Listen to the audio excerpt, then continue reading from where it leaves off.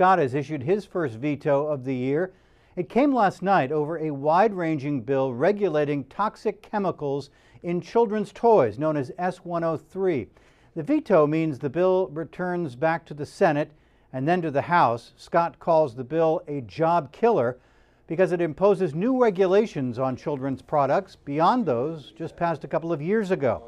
The bill would also make it easier for individuals to sue, requires testing of drinking water wells, and requires health department notification about certain chemicals in consumer products. Scott wants some sections of S.103 removed. The House Speaker says he's siding with industry lobbyists. S.103 is a really reasonable step that engages the administration and the health department, that tries to just set a baseline to make sure that Vermonters' health is protected where manufacturing and business interests are concerned.